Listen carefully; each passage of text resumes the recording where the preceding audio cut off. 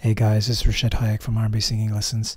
I wanted to show you a great workflow I've got now for girls that want to practice awesome female parts. So you go to my website, rnbsinginglessons.com, you go to resources, all skills on one page, mixed female artists. You got all these sections here to choose from. So say you click runs, and then you've got, let's say, a run here, you click the audio.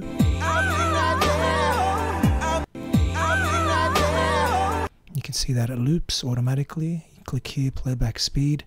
You can change the speed of it and learn it that way. You can click here and it'll take you to the notes inside my program Singing Pitch Trainer, which you can purchase. You click here, listen to the notes. You can learn different groups of it.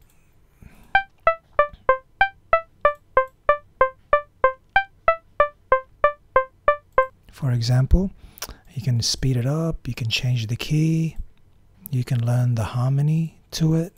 If you want, the upper harmony and the lower harmony is -2 and the upper harmony is +2. You can freeze difficult notes. Let's say you're struggling with a note. Let's say you're struggling with this note, for example. You click that little freeze button.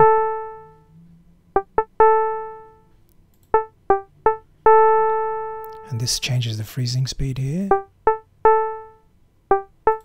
Yeah, that can help you hear those difficult notes. So you've got that for all of these things here. So many things. So let's say you want to work on run sections. This is a really cool thing I've recently done. Let's say we've got this song, Emotion by Destiny's Child. All the things you are,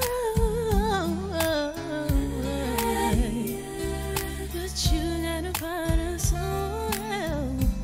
So if you click here, Emotion, it takes you to all of those little bits, all those little runs that happen in that 40-second section. Let's say, for example, this bit here. All the things you... I just put it down a bit.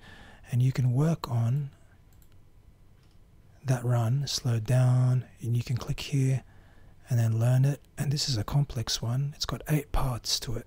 It's nicely sectioned off for you here, so you can gradually learn each part on its own and then build them up, you know, and eventually learn the whole thing. So I love using this with my students. It's been going really well, trialing with my students, my female students, and they're really enjoying it. I felt like I wanted to do something for the girls because I didn't have enough resources.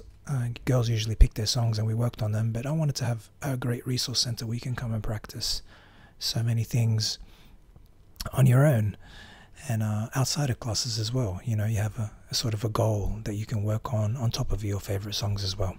All right, thanks guys. Any questions, let me know. Bye.